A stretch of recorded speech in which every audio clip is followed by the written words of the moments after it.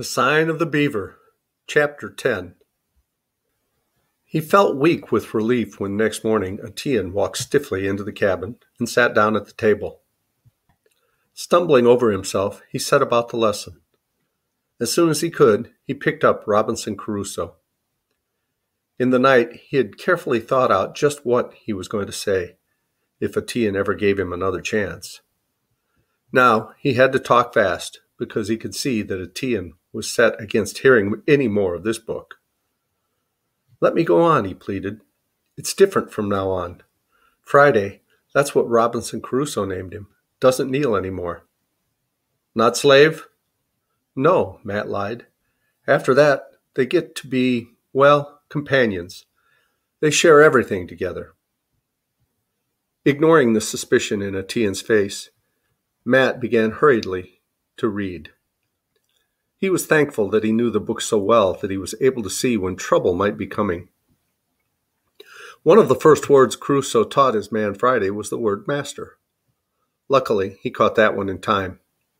And it was true, Crusoe and his new companion did go about together, sharing their adventures.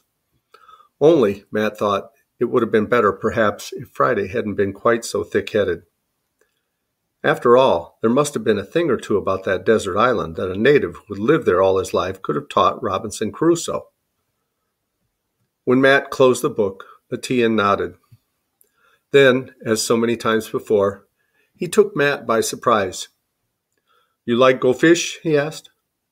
"I sure would," Matt said gratefully. Stopping to pick up his fish pole from beside the door, he ran to overtake the Indian boy, who strode ahead. He knew his grin was stretching from one ear to the other, but he couldn't hide his feelings as Etienne did. They walked some distance, Matt managing to keep pace with the Indian's swift stride, determined not to let Etienne know that his ankle was aching. They seemed to be following no particular trail. Finally, they came out on a part of the creek that Matt had not seen before. It was shallow here, studded with rocks and pebbles, so the water rippling over them made little rapids or collected in quiet pools. Here, Etienne stopped, broke off a sapling, and instead of making a fish pole, drew his knife from his pouch and quickly shaved a sharp point, making a spear. Then he stepped gently into the stream. Matt stood watching. Etienne stood motionless, peering intently into a pool of clear water. All at once he stooped, darted his spear with one quick stroke, and came up with a glittering fish. He studied it for a moment. Too small, he decided. To Matt's astonishment, he spoke to the fish quite solemnly, a few incomprehensible words, then tossed it back into the stream. In a few moments, he had speared another, which he judged large enough to keep. "Do same," he ordered now, coming back to the bank. He handed Matt the spear. He would just look ridiculous, Matt knew before he started. He waded in and stood up to his knees, looking down into the sliding water. Presently a fish darted past. At least he thought it was a fish. It was hard to tell which was shadow and which might be a fish. At any rate, it was gone before he got his spear into the water. Presently he saw another, this one quite definitely a fish, calmly drifting in the pool. He jabbed at it hopelessly. He was sure his stick actually touched the slippery thing. He lunged at it, lost his footing, and went down with a splash that would scare off any fish for miles around. When he came up dripping, he saw Etienne watching him with a horrid grin. Suddenly he felt hot in spite of the icy water. Why had Etienne brought him out here anyway? Had Etienne just wanted to show off his own cleverness and to make Matt look more clumsy than ever? Was this Etienne's answer, in case Matt had any idea in his head about being a Robinson Crusoe? For a moment, Matt glared back at Etienne with a scowl as black as any Indian's. Then he wiped his nose with the back of his hand and sloshed back to the bank. He snatched up his own pole and line. He poked about under the wet leaves and found a good, juicy worm and fitted it to his hook. "I'll do it my own way," he said. "I can catch plenty of fish with this, and that's what matters." Etienne sat on the bank and watched. To Matt's satisfaction, in no time, there was a tug on the line, a strong one. An impressive-looking fish rose to the surface, thrashing fiercely. Matt gave a jerk, and the line came swinging out of the water so suddenly that he almost lost his footing again. It was empty. "Fish broke line," Etienne observed, as if anyone couldn't see that. Furious at Etienne, at the fish, and at himself, Matt examined the break. Unable to face the Indian, he had lost more than a good fish. His hook had disappeared as well. The only hook he had. Of course, Etienne noticed. Those black eyes never missed anything. "Make new hook," he suggested. Without even getting to his feet, he reached over and broke a twig off a maple sapling. Out came the crooked knife again. In a few strokes, he cut a piece as long as his little finger, carved a groove along the middle, and whittled both ends into sharp points. Now he stepped into the water and tied Matt's line expertly around the groove. "Put on 2 worms," he said. "Cover all hook." He didn't offer to find the worms. Matt had lost all interest in fishing. He knew that somehow or other he would just provide more amusement for Etienne. But he couldn't refuse. He didn't have to wait long before another fish caught hold.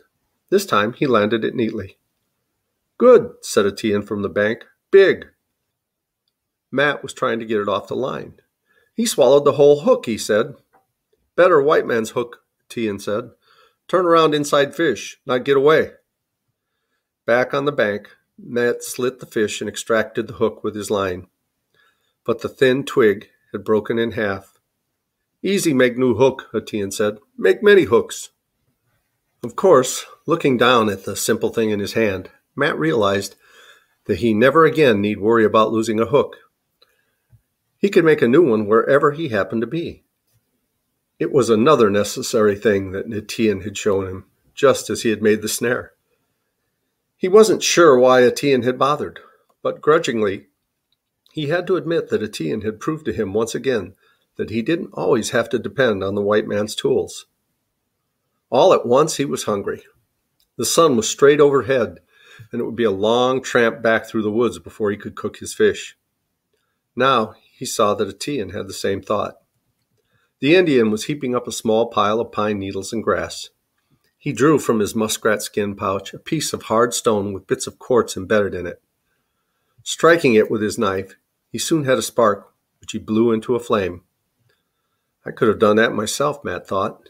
In fact, he had done it many times, but he had not realized that he could use a common stone as well as his flint.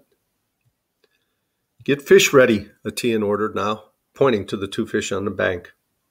Matt did not like his masterful tone, but he did as he was told. By the time he had the 2 fish split and gutted and washed in the creek, Etienne had a fire blazing. Matt was curious to see how he would go about the cooking. He watched as Etienne cut 2 short branches, bending them first to make sure they were green. He trimmed and sharpened them rapidly. Then he thrust the pointy end into each fish from head to tail.